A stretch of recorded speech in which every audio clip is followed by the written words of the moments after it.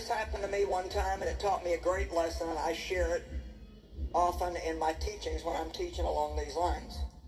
One day I was upset with my kids, and they'd made a mess, and, you know, back then I would say, go play, and then they'd get their toys out, and I'd say, clean that mess up. So people that are unhappy inside, they're kind of led by their emotions, and they blame a lot of their unhappiness on other people. Like, I'm going to be happy now if you go play. Well, now I'm going to be happy if you clean your mess up.